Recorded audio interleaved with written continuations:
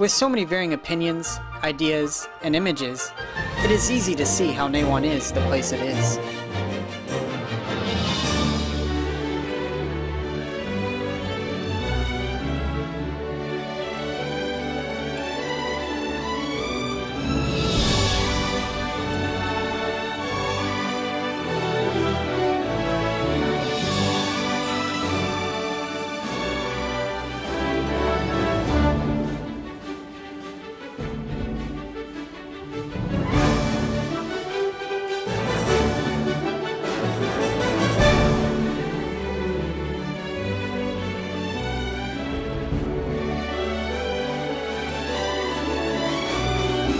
Although there is a general consensus as to what images are brought to mind when one hears the name Neiwan, in the end, many images and identities of Neiwan still fall to the individual.